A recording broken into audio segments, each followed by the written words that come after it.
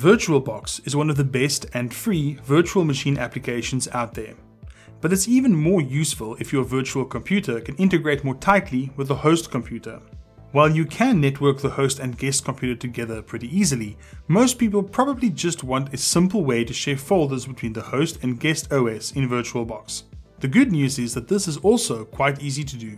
This guide assumes that you have a working virtual machine ready to go in VirtualBox.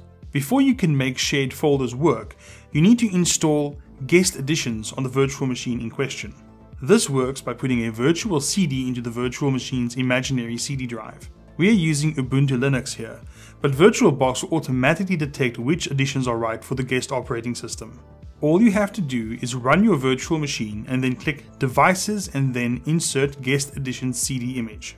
In our case, the CD autoplayed and the editions installed without issue. We restarted our virtual machine just in case, but it isn't strictly necessary. With guest editions installed, you're ready to add a shared folder to your virtual machine.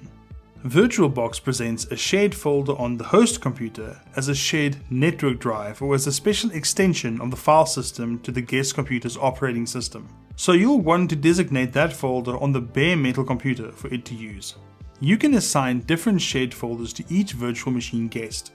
It can be a folder that already exists, or it can be one you created especially for this purpose.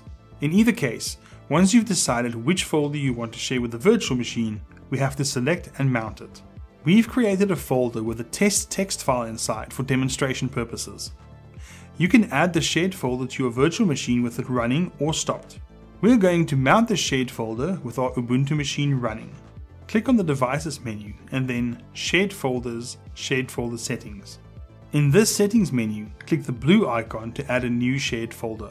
Select the folder path drop-down and choose Other. Choose the folder you want to share and click Select Folder. Now, select Auto Mount and then click OK. Then, click OK again. You may have to look for it in your operating system network drive list or in the File System Explorer.